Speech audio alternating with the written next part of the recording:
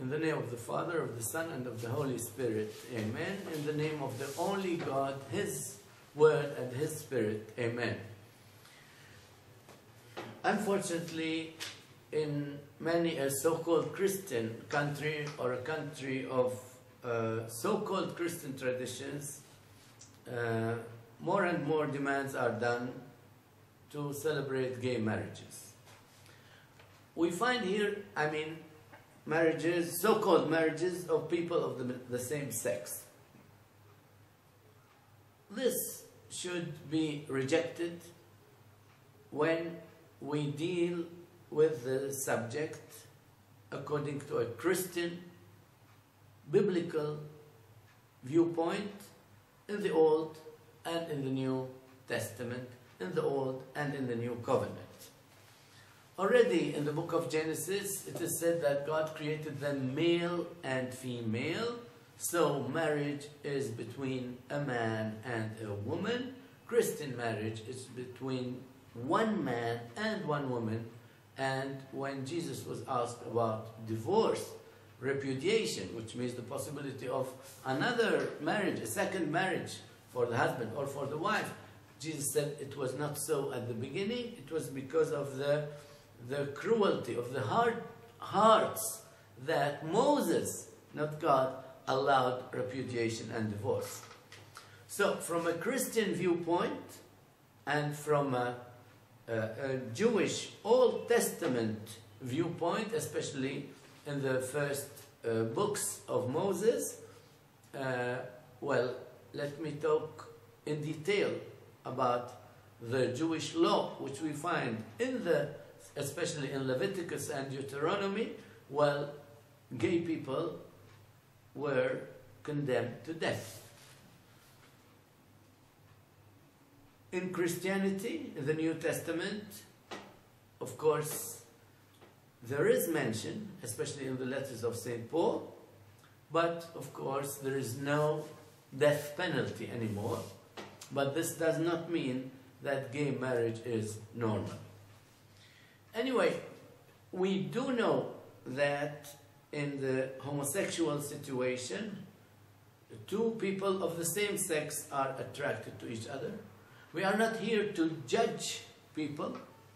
We are not here to analyze this phenomenon, whether it is a thing which comes from the nature and which people cannot do anything about. We are not here to judge that in some cases this comes from a perversion. We are not here to judge. We are only here to repeat what the Lord in the creation has done and said. Marriage in the Holy Scripture means only one thing: the union between a man and a woman for the sake of love, as representatives of the love of God for His people in the Old Testament, representatives and symbols of the love of Christ for His church in Ephesians 5:21 and following. And the second goal, which at times is put as first by some Jewish and Christian theologians, is procreation. God created parents so that they may procreate. And you can have no procreation with two people from the same sex. As I said, unfortunately I don't have here the texts, but it's easy to find them through internet. Well, apparently also Islamic law, like the Old Testament, condemns homosexuals to death. Now let us not take advantage of the lack of condemnation to death in order to make of the gay marriage something normal, something allowed by the Scriptures. So a Christian is not allowed to think that gay marriage is right. How about atheists? Well, let atheists look at nature. A union which does not produce procreation is not marriage. You can call it something else. Anyway, unfortunately, when we look at the Holy Scripture, at Sodom and Gomorrah, near the Dead Sea here in Palestine, then we understand that it was that sin. I wouldn't like to give more details. Just read the book of Genesis and let us at the same time be honest enough to acknowledge what we read in the scriptures and not to manipulate it. And on the other hand, let us be full of charity and understanding to people who are gay, but never consider their union, if any, as Christian or something going according to the scripture and not even according to nature. Otherwise, as His Holiness Pope Benedict XVI says, we are slaves of the dictatorship of relativism. La dictature du relativisme. What is relativism? The relativism claims that you can never know the truth. That everything is right and wrong at the same time. That everything is fine. Everything is relative. It depends on your viewpoint. This is your viewpoint. There are other viewpoints. This is relativism. Where is relativism? In the so-called Christian world. Although Jesus was very clear, I am the truth. And not only God is love, not is God only love. God is love, God is the truth. And there is no contradiction between love and truth. Ephesians 4:15. Let us be honest about it. The Jewish and the Islamic world, I'm talking about texts, I'm not talking about people, because people might say whatever they please. When you go to the Jewish and Islamic texts, they are very clear against homosexuality, which both sources condemn to death. So there is dogmatism, absolutism on the one hand, going to the extension of commanding people's death by law, by Sharia, by Torah, and in the Christian, so-called Christian world, laxism and relativism under the pretext of love and freedom. Did I say freedom? St. Peter and St. Paul warn us. Let not freedom be the opportunity for the flesh. And the other text, let you be free, but not so free in order to justify your malice and iniquity. So freedom in the truth and in the ethics, in the moral. Without morals, without truth, there is no real freedom, but really slavery.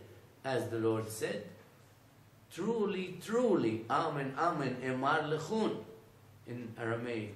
Truly, truly, I say to you, he who ever commits sin is a slave. In some manuscripts we read, is a slave of sin, tis amartias in Greek.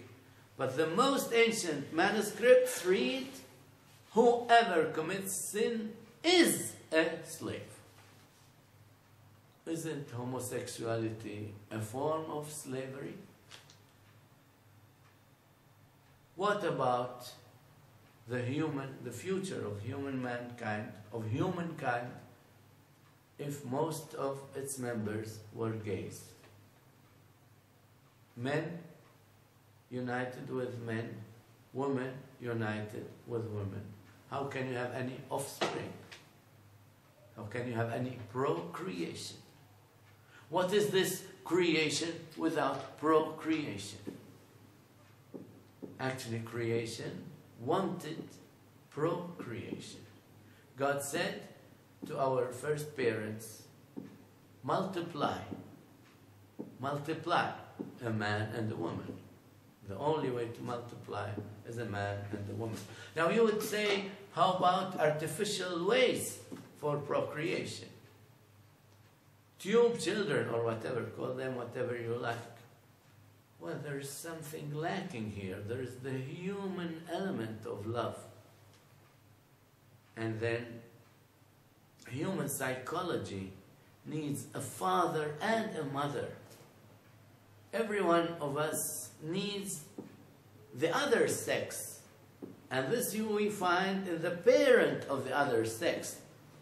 And this is why we have, as the Greek mythology teaches us, but it's true actually, how a male child likes his mother and how a female child likes her father. You know, the so-called complexes of Oedipus and Electra. So take out the mythology.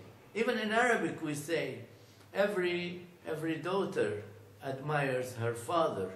كل فتاة بأبيها معجبة. And when a man marries, he looks for his mother in his wife.